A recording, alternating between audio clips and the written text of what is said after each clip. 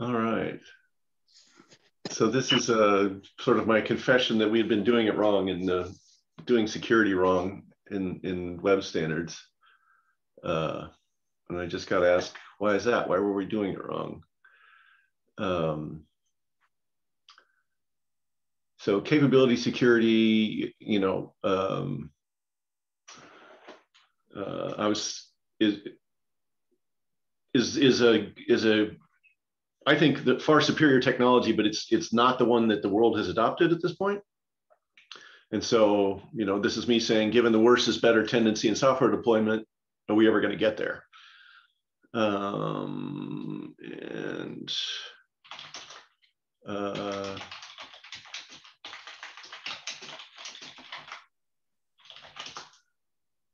see, introducing. Sorry, my net cut out there. All right. Introducing capabilities to the next generation. There's a couple talks on this that I've given. I'll use a different one.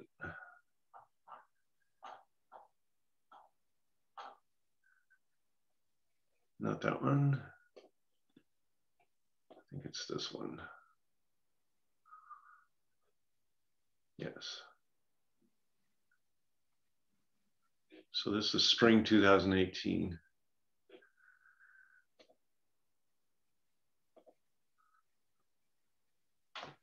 It was an R-Chain developer conference in Boulder. Pretty cool. Back before the wheels came off. Okay, so the short version, we're going to talk about the growth of the web, object capability, discipline, and formal verification. So there's a colleague, Tim Berners-Lee, said what was once a rich selection of blogs and websites has been compressed under the powerful weight of a few dominant platforms. The fact is that the power is concentrated among so few companies that it has made it possible to weaponize the web at scale. That was an article Tim had written a few months earlier. The web is under threat. Okay, so as we mentioned, we used to do this standard stuff back in '91. There's a draft of the HTML spec that Tim and I wrote. There's a great tweet. Jim Hendler, a colleague, says, if you win the Turing Prize, MIT finds you an appropriate job. Anyway, Tim was a really humble guy. If the room needs cleaning, he cleans it. All right, so Mr. HTTP, in a way, the guy, Fielding is the guy who did REST. He was a colleague back then too. When REST was being framed, it seemed inconceivable that 2 billion people would all agree to use one website, Facebook. And then here's Greg. There's this guy, Blue Beetle. I've never met him or whatever, but he said, if you're not paying for it, you're not the customer, you're the product. You heard of that one? But the way Greg puts it is, there's a stranglehold on social media today. People don't get a chance to participate in the economic proposition in an equitable way. So this is a talk I got to see in Kansas City. Kate Shartlett worked on cyber policy in the US Department of Defense for the last decade, both, I think, Republican and Democratic administrations. Nation states have successfully used this vulnerability to destabilize our democracy. The Russians are at it currently these days. So this is serious business. All right, so something I found on, I don't know where, Terrence Eden, 2012, compare Twitter to email. If Twitter goes down, that's it, game over, no more Twitter. If Google decided to shut down Gmail, it'd be a blow, but email would continue working. We need to continue to use protocols, not services. The reason email, HTTP, FTP can't be switched off is that anyone can use them for any purpose. They're not at the whim of any owner. So there's a difference between protocols and services. So protocols and smart contracts are sort of the same thing. You might imagine a smart contract called email. All right, so then there's the economics of email, spam, and phishing and stuff. So the economics of email, the original decentralized internet communication platform, is what led me to trade my privacy to Google for spam protection. the thought when I was in the 90s, the thought of letting Google, some big company host my email so they could read it and send me ads and stuff. Are you kidding? But spam got to the point where I said, well, okay, thrown in the towel.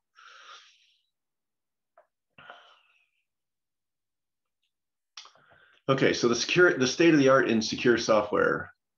I think the top line is from Mark Miller. Computers are getting faster, smaller, more connected, and more capability. But when it comes to security, and then the rest of this is from Quinn Norton, a security practitioner. She's got this great essay called "Everything is Broken." The number of people whose job it is to make software secure can practically fit in a large bar, and I've watched them drink. It's not comforting. It's not a matter of if you get owned, it's only a matter of when. That's her take on it. I'm not quite that pessimistic, but it is bad out there. So in 2010, I moved from the Web Consortium to University of Kansas Medical Center, where I was in charge of medical records of 500,000 people. So I once found an article that estimated the cost of a breach at $15 per health record. So if somebody hacked into this database that I was in charge of, 500,000 records times $15, I don't even want to write that number down. So that was my job. Okay, what? Go ahead. That's a lot of money to be in charge of. Right. I mean, it was a team and all this kind of stuff, but the software design decisions I was making, if I did them wrong, or if we did them wrong. Okay, so what tools or what weapons did I have to play defense? So I had Unix file permissions. I don't know if you've ever messed with Unix file permissions, Shafi? Not me, no. Oh, okay. All right.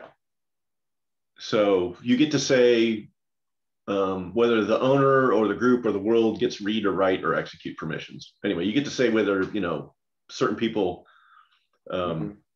get reader access or whatever. So here's a puzzle that I ran into occasionally. How do I give access to folder 1 to you without giving access to anyone else and without root access, so I can't create a new group? I'm pretty sure this puzzle is not solvable. So then there's database grants. The medical informatics, we had a whole bunch of database. In database grants, you get to say, grant insert on table 1 to Bob, grant select any table to Fred. And then you try to solve these puzzles of who should get access to what, and you eventually go, screw it, and you grant DBA, which is like access to do everything to everything. You just grant DBA to Dan and you get your job done. Of course, this makes it more likely that somebody's going to get at those 500,000 medical records, right? And not only that, how do we connect database permissions to Unix file permissions so that you could say everybody in this Unix file group can I get access to this table? Well, can't be done. Okay, so maybe Java was going to solve all the problems. We were going to have Java applets and stuff in the 90s. Well, no, the Java class loader is a long string of security vulnerabilities. And just if you're an enterprise, just one of the things you have to do is upgrade all your Java. It's a fire drill every once in a while. Somebody finds a security bug in Java, and you have to upgrade Java everywhere, because it's just a complete, emergency nightmare. So if some of the Java virtual machine vulnerabilities would have meant so that anybody on the street could have access to all those 500,000 records. It was just, it's a nightmare. Okay, and then here's the web security stuff, which is kind of where we started. The web has a similar thing called the same origin policy. And the developers are all like Stack Overflow articles on ways to circumvent the same origin policy and why do I have to use an HTTP server and stuff. So everybody hates it. And so they find ways to work around it, and it just doesn't work very well. Okay, so here are the two ways of doing it, the wrong way and the right way. The wrong way is the way with the dominant way, the way that the software industry chose in the 70s that is getting us to all these problems is on the left. So the files have a list called an access control list that says who gets to have what kinds of permissions. So the arrows go sort of from the files to the parties that might want to do the accessing. Okay, so capability security, you flip it around. You say, Alice has a capability to read this file and write that file. Bob has a capability to read these two files. Carol has capabilities. So it's like, what the heck? What's the difference? Okay. It looks pretty symmetric. All right. So, and this is kind of an aside. This is a talk by this guy gave at the Linux Security Summit in 2015. If you get a chance to like Google it up and find his talk and stuff, it's really great. But okay, so it's called Giant Bags of Mostly Water, Securing Your IT Infrastructure by Securing Your Team. And he harks back to the way cars were sold in the 1950s. 238 horsepower, turbo glide automatic air conditioning, roomy seats, smooth and raw power and comfort. And the Journal of American Medical Association in 1955 said vehicle interiors are so poorly constructed from a safety standpoint that it's surprising that anyone escapes from an automobile accident without serious injury. Pretty poor review. Car company responses: protecting drivers against crashes is expensive. Adding safety features sacrifices style and comfort. Problems much better solved by driver education. Customers are just not asking for it. Sounds familiar? We still design IT infrastructure like we designed cars in the 1960s. Raw power and company, more RAM, more cores, larger, faster disk, faster, lower latency networks, one-click deployment. IT company responses: protecting users against their own mistakes is expensive. Adding safety features sacrifices usability. Problems are much better solved by user education. Customers are just not asking for it. As an industry, we don't care about security. We gladly ship products with known security failings and no plans to update them. This is as damning a quote as the one from the American Medical Association. So this is sort of like the gal who said, I've seen all the people in a bar. It's not pretty. Then there was this Ralph Nader who came up with this book, Unsafe at Any Speed. He blamed car manufacturers for design in dangers, and it got better. Oh, interesting. So, A New Hope. My two hopes are correct by construction software and object capability discipline. So, I'll take a quick time out. I just ran across this the other day, or yesterday, in fact. Big warnings. Warning, evaluating JavaScript from a string is an enormous security risk. It's far too easy for a bad actor to run arbitrary code with user val. See, never use a val. Ah! They're wrong. Arbitrary code execution isn't the problem. The problem is ambient authority and separation of designation from authority. What the heck am I talking about? All right. So these are some slides from a talk by Mark Miller. So security as extreme modularity. Now this is talking to software engineers who you're not one of them. So there's parallels to sort of social structures too, but I didn't have those on these slides. But in software in general, you sort of avoid needless dependencies. It would be bad if your bank software depended on the version of your latest video game, right? Got you. So in the same way, it's bad if a bug in your bank software, a bug in your video game can make your bank software vulnerable. Yeah. Turns out that technically these are roughly the same problem. Vulnerability is a form of dependency. Okay, object capability systems, they don't dominate the industry, but they do exist.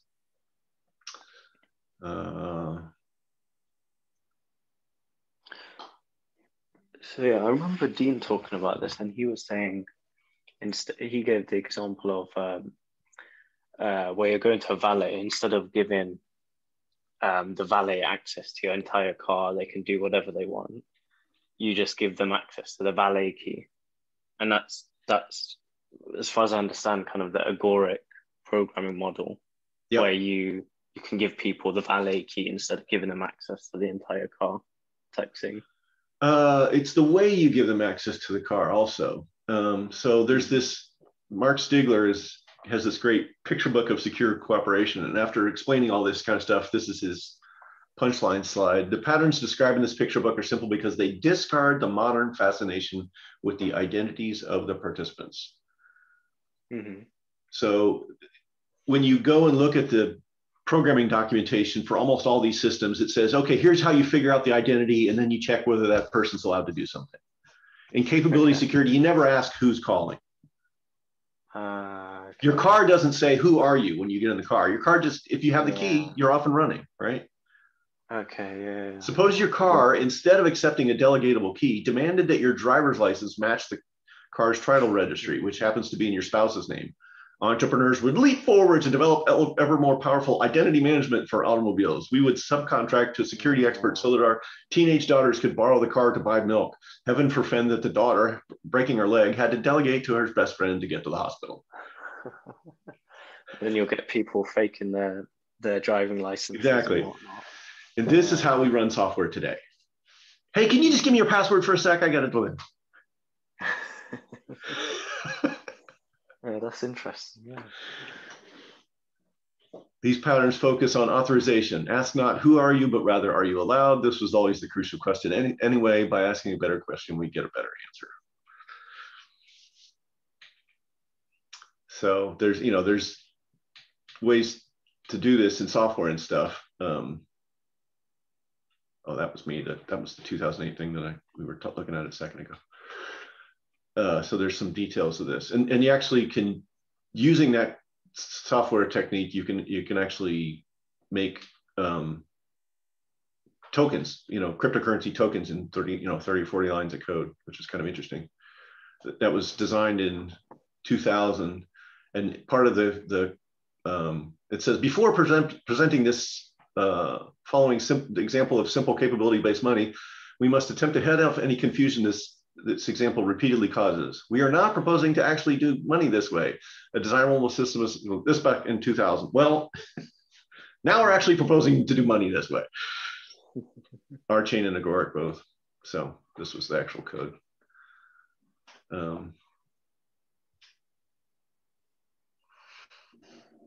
Yeah, and there are systems where somebody's collecting identity information for creditworthiness or something like that. And this is a reasonable business proposition, but they should pay you for it. One of the trade-off these days is you get 5% off at the grocery store for using their loyalty card or something like that, which is maybe a fair deal. But every time you're giving away identity information, somebody ought to be paying you for it. Yeah, I agree. Yeah. Anyway, and then there's the correct by construction software. And that's kind of a whole spin your propeller really fast.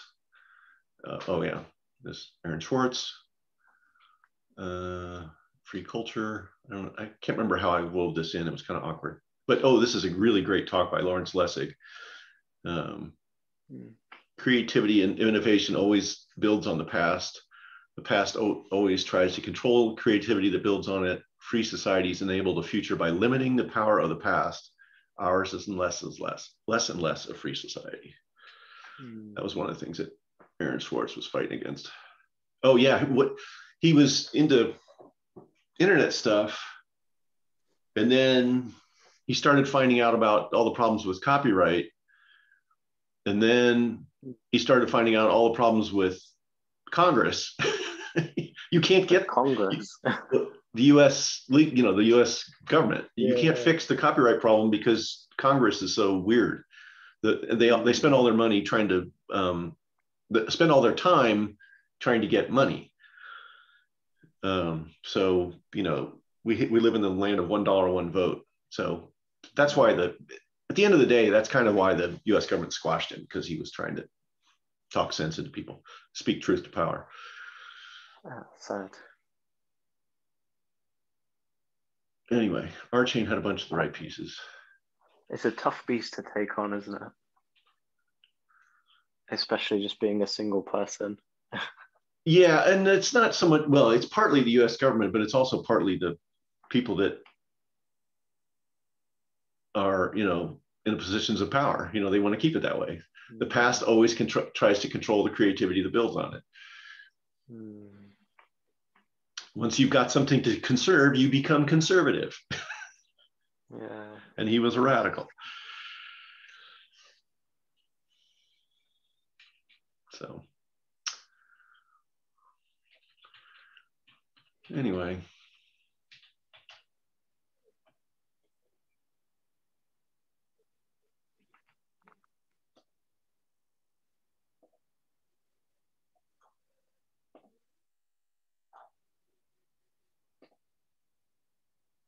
So why was it back then? The thinking was you can't have a capability-based money, but now I guess with blockchain that's changed things, has it?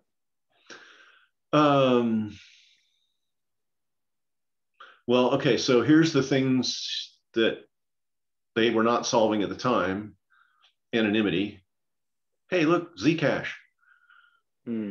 Non-repudiation, reliable receipts. Yeah, blockchain gives you that. Yeah. Accounting controls so that, this is the double spend problem. Yeah. In a way, this thing does solve the double spend problem anyway. And backing redeemability by assets that are already widely valued. That's the other thing, is that Bitcoin somehow cracked, got people to think that it was valuable. Yeah, I guess if enough of us believe it, then it's true. Yes. Yeah, that's the way money works. Modern money.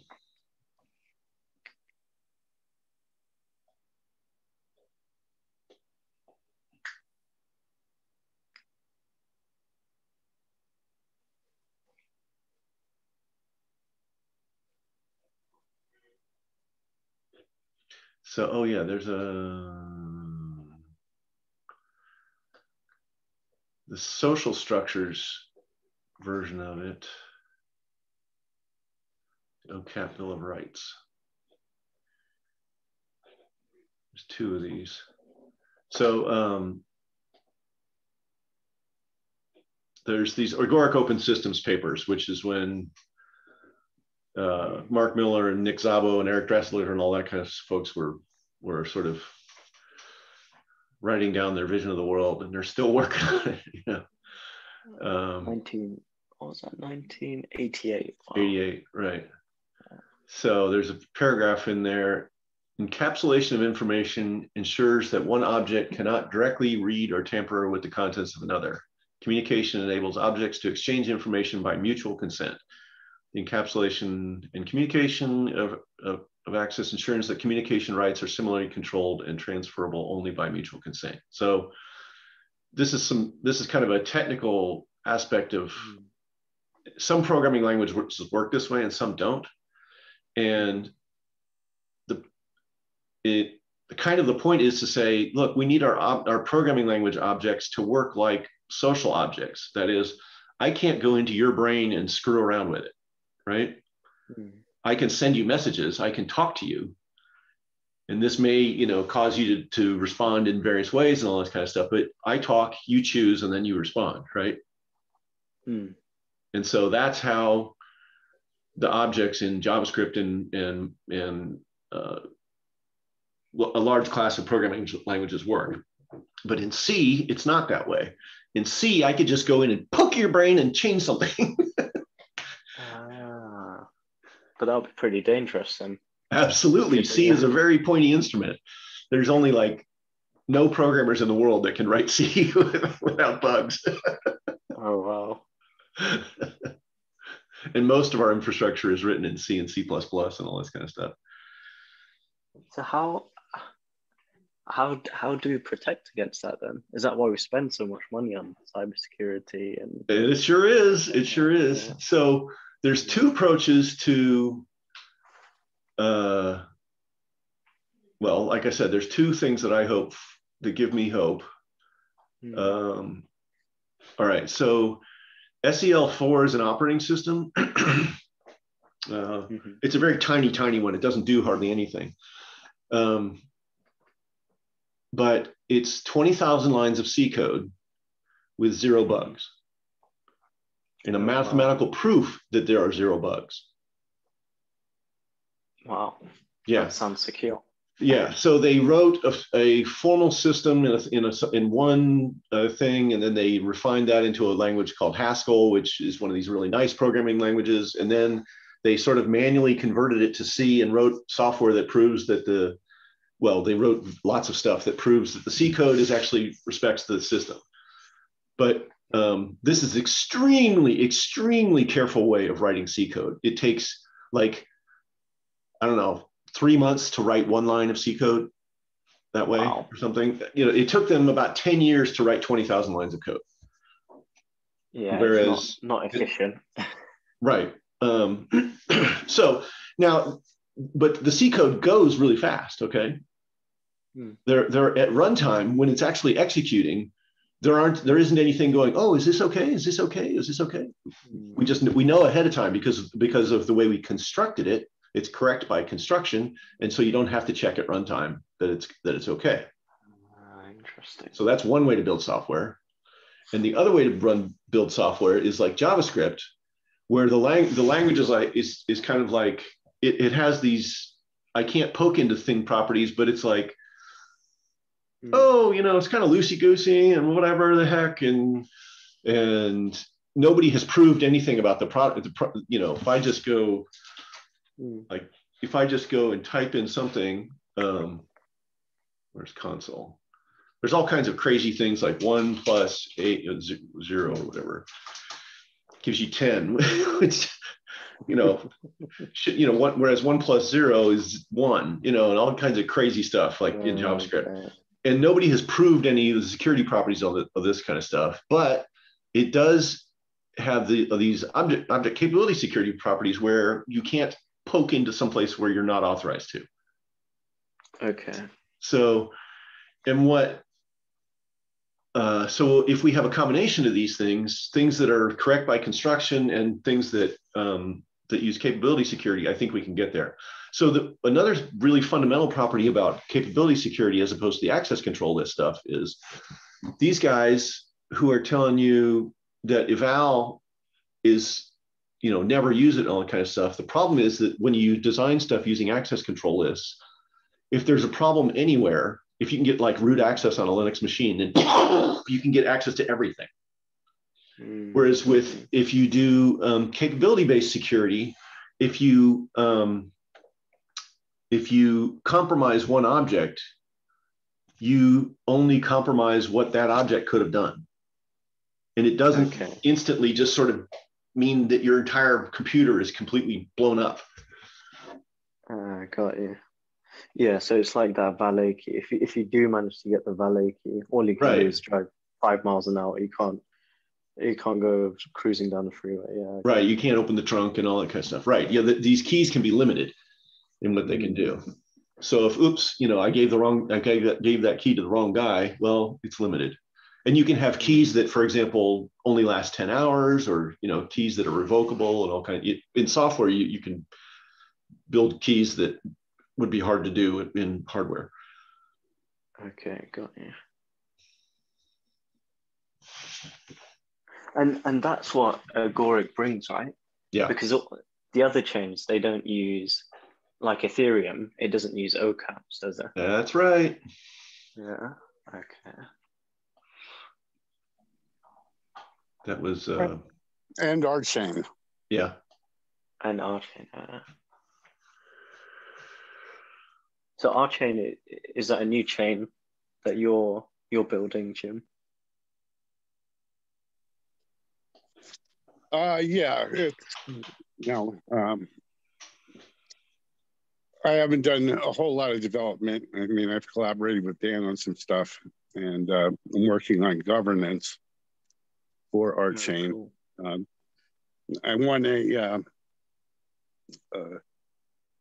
Ideathon award of 100,000 Archain Rev to build Oh, good nice. governance. And unfortunately, I haven't been able to get good apprentices to work on it. Dan got kind of burned out working on stuff. It's time for somebody else to do it. But he's still sort of like the ringleader. My background is in group systems and collective intelligence. 25 years of research at New Jersey Institute of Technology, doing controlled experiments and operational trials of group systems when the head of the computer science department said nobody would ever waste the power of the computer doing electronic mail back in 1974. Really?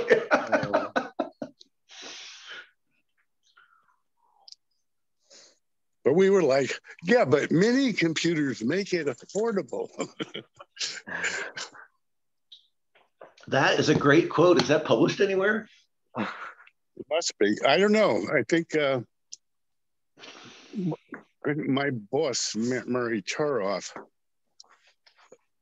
didn't want to say anything bad about George Moshos, but basically I was there. So all bets are off.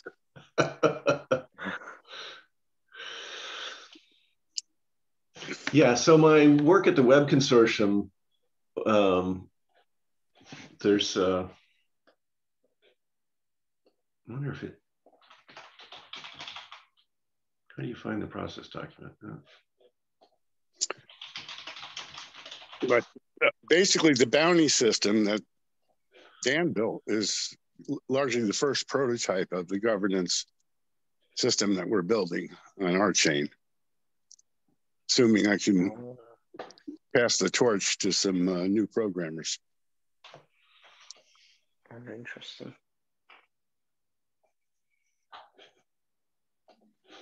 Oh, I can give my trust metric. What the heck? So I didn't actually know about this bounty system. Is that used in Agoric as well, is it? No, it's not used in our chain anymore, right? Not currently. Well, it sort of is, Jim. I guess you do it informally. Where'd it go? Yeah, it's we're following the same process, although not exactly. The bounty system used the 3 pirate rule. So this was my 5-minute lightning talk on the bounty, on the trust metric bounty system. So we had this bounty system, and it was kind of a success disaster. There was one, it resulted in this contributions from this guy named Avner Zhang that was really cool, and a plugin and stuff like that, and some translation of the architecture document, and moderators for the various forums. And then there was some things that were not so great. People came in and started sort of gaming the system. So there's a thing called Gresham's Law, where bad money drives out good. If it's easier to tear down and build up, then the whole system comes down. And we know that building up by real contribution is not easy. So there was this website called Advocado in 1999. And this guy, Ralph Levine, who's really smart, came up with this trust metric with the goal of accepting as many valid accounts as possible while reducing the impact of attackers. And he had this math. And okay, so what would happen is you'd log in and people would certify each other. So I would say that this guy's a junior or a master or whatever the heck. And the result is out of that, so this was the inputs to the math, and then blah, blah, blah, blah. And then the output was I eventually got certified as master level, which was surprising me at the time. Still is a little bit. Okay. So is that like your proficiency at coding, at programming? Right. Different levels. Yeah. Okay. Whatever that community thought was good. Which, and it was about open source software development and contributions and stuff like that. Okay, got you. So I think the interactive simulator still works. Let's see. Oh, nope, not today, Zerg.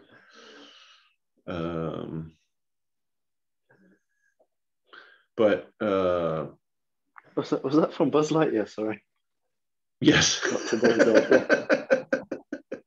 Yeah, I was thinking, what's Zerg? It sounds familiar. I remember playing a Buzz Lightyear game on PS2 when I was super young. Yep. Anyway, this interactive thing, you can sort of see it. It adds a new circle, and it's either a good guy or a bad guy with some probability. And then the bad guys like endorse bad guys, and the good guys don't, or something like that. I can't remember how the simulation works, but you can sort of watch it, and the bad guys always stay out at the edge. They don't. And so this is sort of it's kind of a decentralized way to decide who's a spammer and who's not. It's not completely decentralized because there is a seed of the trust. You start the algorithm with like 3 accounts in the middle. So I guess that's kind of similar to the like the blockchain model, right? Where you have all these different miners or validators, and they kind of tell each other if one's done something wrong. Is it kind of based on that? I guess there's a similarity. This is sort of a consensus algorithm in a way, but what we did was we ran this as an application on top of the blockchain. That was the idea. Okay. The blockchain is sort of a high integrity compute substrate, and so you can make smart contracts that execute this algorithm, and you can make the smart contracts like in charge of money, and then people that are blue get to spend money. And actually what we did in the Archain bounty system was somebody will do a task and they'll say, I think this is worth $100 or whatever, and then the blue people with blue circles get to say, yeah, I agree, that's $100. Well, no, it's $50 or whatever. And then we kind of averaged, and the people with higher rankings got more weight than the average. Okay, I got you. And then we actually paid out the money as it wasn't all, we didn't completely get it executing as smart contracts. We were using spreadsheets and stuff, PHP and stuff, but the goal was to get it all on the blockchain.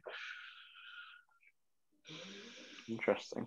And the main problem was it was too easy for people to give people they didn't know that well a high rating. I mean, Rick, that was the way people made friends, was they rated each other, and then you ended up with these conspiracies that would emerge and things of, rating bad actors. And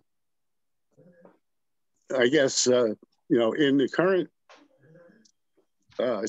system on Archain, okay, no mechanism is given for trust, but the challenge is that to make people accountable for the trust they give, so that they'll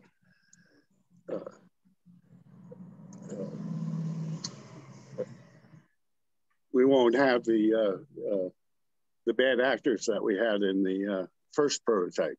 Yeah. We did have slashing. I think the problem, I don't think that the whole system really had a fair shake. I think the whole the well was poisoned. The well was poisoned before we got it really started.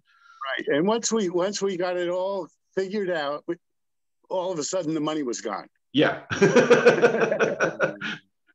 It's like we just got it working, and we did get the bad actors out there. We had topic guides who would review proposals in their topic area, and It was starting to work really well. Yeah, and then there was some really bad events in the middle of 2018, and everything got conservative at that point, and the bounty system just got shut down. They're like, anything that might be bad goes away. Okay, yeah, no more of this playing around. Well, anything that's not core development went away. it was supposed to go away. Yeah. Oh, but yeah, that hasn't happened as far as I can tell. Yeah, and we have this issue now of converting to an LCA, and we have a large constituent of members who are against it because of the way that money is being spent. Yeah. Oh, they have 4 days to get the financial reports out.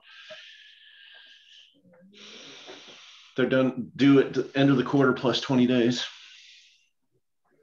Yeah, is anybody working on that?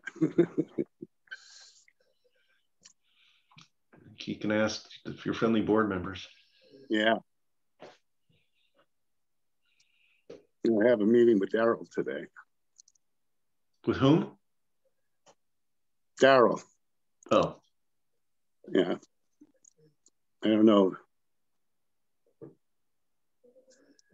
This Monday, I have a meeting with Steve Ross Talbert.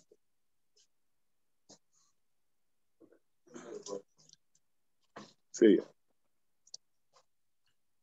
ya. Yeah, I'm trying to be retired, and there's sort of, I guess I talked to Ralph.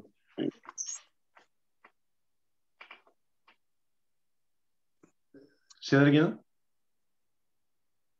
I was saying I need to talk to Rao. Rao, okay. I thought somebody else said that. Yeah. Rao got me into this fight to get changed to an LCA so they can take investment money. But I'll go put the ball back in his court. Where's the financial reports? Right. I can't do anything without those. One of the novel things about the ArtChain thing is it's a co-op.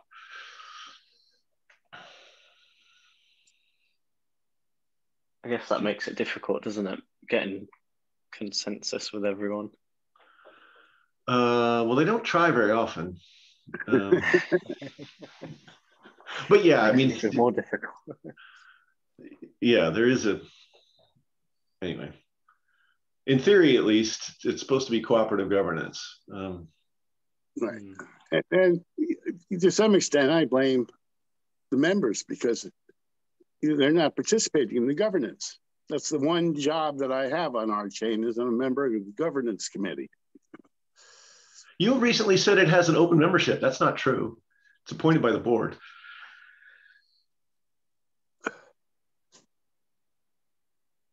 Maybe you open the meetings to all members, but that doesn't make them members of the committee. Well, I said it has been open because anybody who's requested to join has been admitted by the consent of the existing members. But that's not how the committee works according to its charter. Ian was very pointed about this. You know, when I joined one meeting, he said, "You're not even a member of this committee." Anyway, to me, I think it comes from leadership. If the leadership, the leadership doesn't. The few times when the membership has participated in governance, the leadership has ignored it. For example, the membership decided that these financial reports are due 20 days after the quarter. So with that, that gives people very little motivation to participate in the governance. That was an IOB? What was that? Yes. Yeah. 2018 IOB.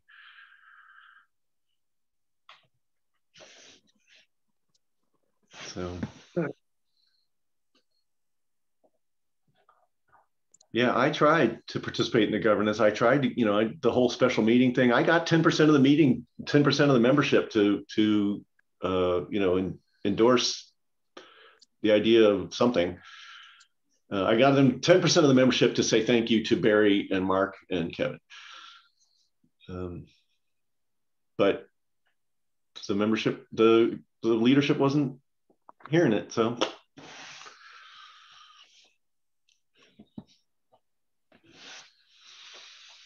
Well, yeah, I mean, certainly the board essentially has been given control by the membership, well, by the charter. But there are decisions that the members make that are supposed to bind on the board, and the board has not carried them out. So. Yeah, well, yeah, and like, you know, you've done a good job. You've been the only one really that has, you know, been holding them to task at all. So, yeah, I mean, other people just sort of just complain, but yeah. So a lot of what I did at the web, I did some technical stuff at the web consortium, but a big part of what we did was web accessibility and the patent policy and this process document. And this is sort of like, I can tell you all the stories that, you know, where something went bad and something, so it's like, oh, we should make a rule about that. And then a lot of what I did was try to automate parts of it, like the technical report publication process. We had this software that would check whether things were in order, and if not, it would go, nope, try again. So again, that's something I see as smart contracts now, is how you can automate certain parts of organizational processes.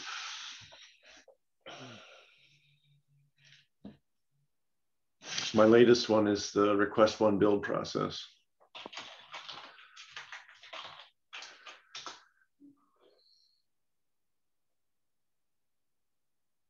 So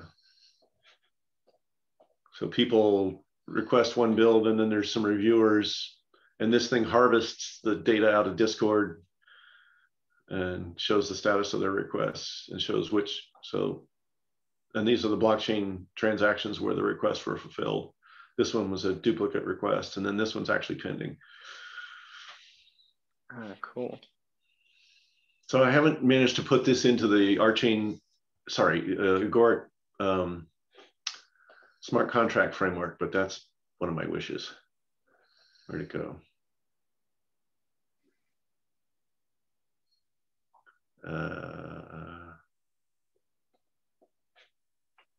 Yeah, I saw they have to agree that the process will take a few days to a week now. Yeah. So really impatient people. Yeah. Yeah, the whole blockchain space, the level of entitlement is really disturbing. Yeah. You know, people are like, when do I get this thing? Not, you know, are you going to give me this thing? Or, you know, is there any way that I could earn this thing by contributing? No. When do I get this thing? Oh, no.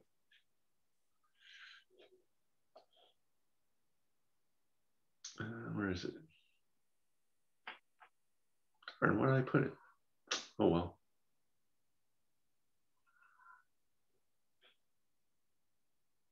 Somewhere I made a wish about putting this into the Agoric smart contract platform, but I haven't managed it yet.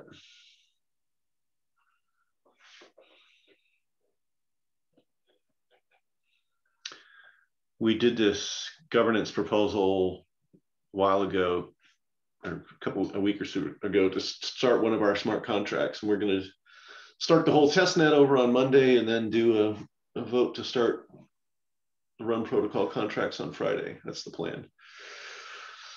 Oh, cool. And you mentioned ideally you'd like to have some of the build holders get involved. Yeah, that's where I was before you guys joined. Let's see. Hold on. Clearly, I need more tabs. Yeah, sorry I was late, by the way. Were you late? We didn't really notice. Yeah. It's office hours. You come and go, and it's kind of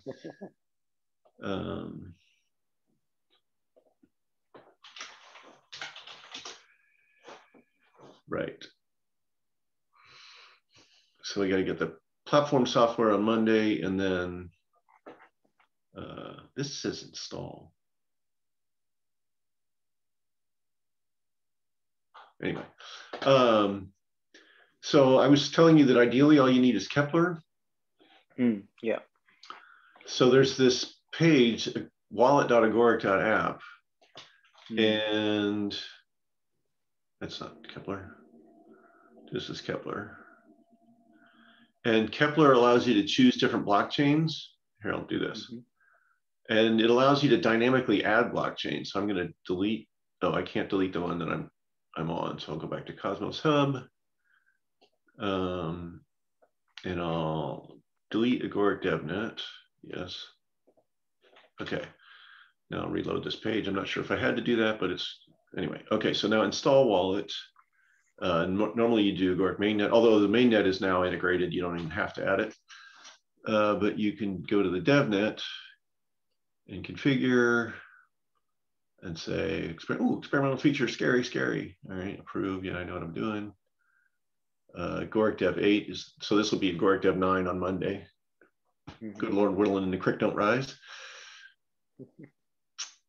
So that's configured. I don't know why that dialog doesn't go away, but whatever.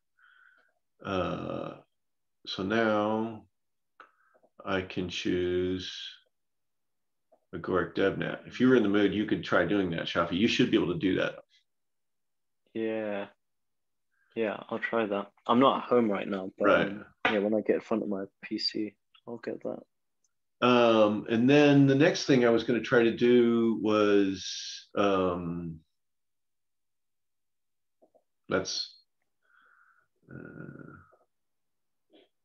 where's the governance thing of Kepler? How do you do governance in Kepler?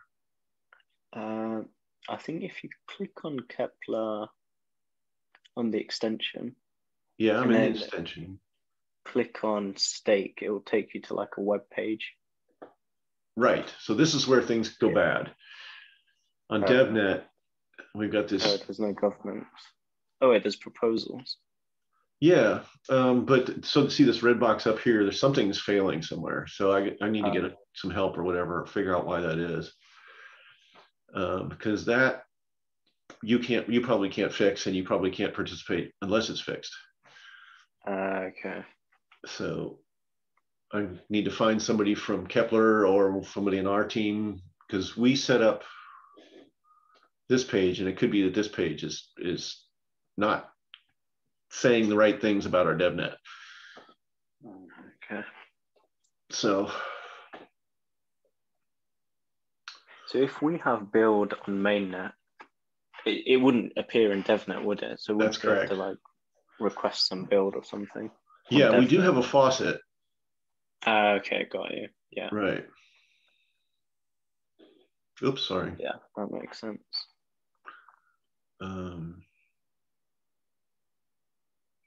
Agoric faucet. Where's the faucet? I think it's under dev, I guess. It's a bit lower, yeah. So you go faucet delegate, blah, blah, blah, and it'll give you some build. Cool. Okay, awesome.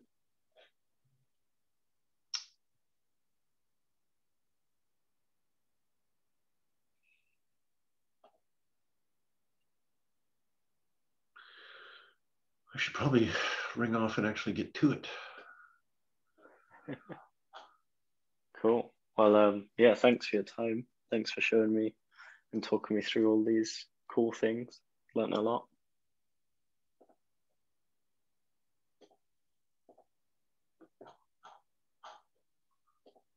You're welcome.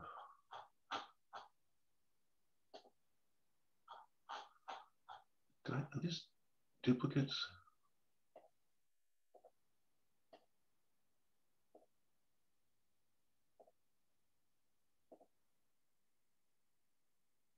Okay, so what I often do is go tab copy, 27 tabs today. This is big one.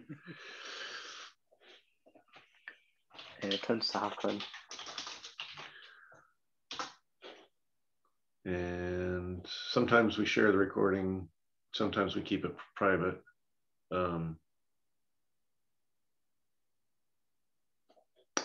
Okay. If you wanted to get the recording, we share it at least as far as this channel here, which is in Colab. Let's see, how do I do this? Invite people, copy, and then if I go here, I do that. Okay, so that's the Colab server. And then the Smart Contracts OCAPS channels. Jim sort of runs the Colab thing. I guess I'm an admin too, though.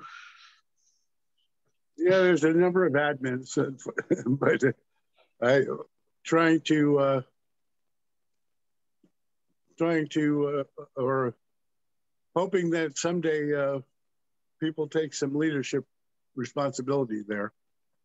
And right now, there's not much happening, but it's really for experimenting with cooperative behavior where there is no leader, which is sort of the digital life collective philosophy, which digital life collective is kind of defunct, but everyone should have the same power, which is sort of the opposite of security. It's a matter of, I guess, affirmative trust. Am I seeing the right thing here? What's your Zoom or your YouTube channel called? Colab, our chain. No, it's DiviDAO one here, isn't it? DiviDAO. Oh, thanks. I didn't know where my head is. I can't spell it. D-I. VDY. There we go. There it is.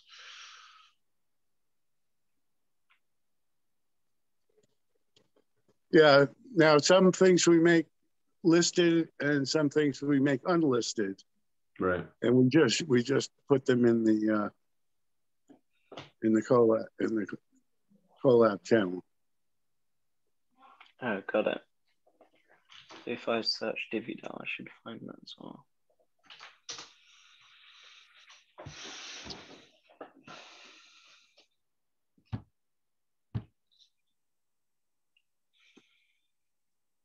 All right. Well, I'm gonna run along. But the Discord and the YouTube and our servers are managed cooperatively in principle. Right. So what do you do, Sharif? I work in finance, so I work as a finance business partner. So basically just looking after the finances of a project that the UK government runs, chartered accountant. So yeah, it's not as exciting as the world you guys are in, but yeah, it's something. Well, when I went to the original web conference, I said I wanted to be able to do boring things like renew my driver's license over the web. So our goal is definitely to make it so that the stuff is relevant to things that people consider less exciting. Yeah, no, I think we could definitely do with blockchain in the accounting world for sure. It would, make things a lot cleaner. Here's hoping.